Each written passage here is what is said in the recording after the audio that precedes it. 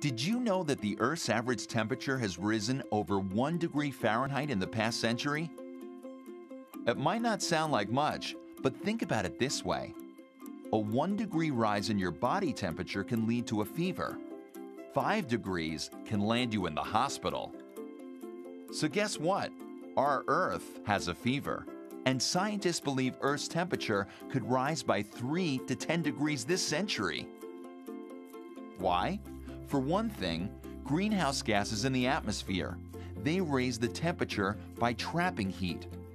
And warmer temperatures means, you guessed it, less snow and ice. As they melt, what's left behind are darker patches of land and water. And guess what dark colors do? Here's a hint. Ever try wearing black clothes to the beach? Not a good idea. Black absorbs more sunlight, thus emits more heat and makes you warmer. Not good for you or the Earth. Here are some other possible symptoms of planetary fever: shrinking glaciers, shifting plant and animal ranges, sea level rise, more intense heat waves, stronger hurricanes. Experiencing any of these symptoms?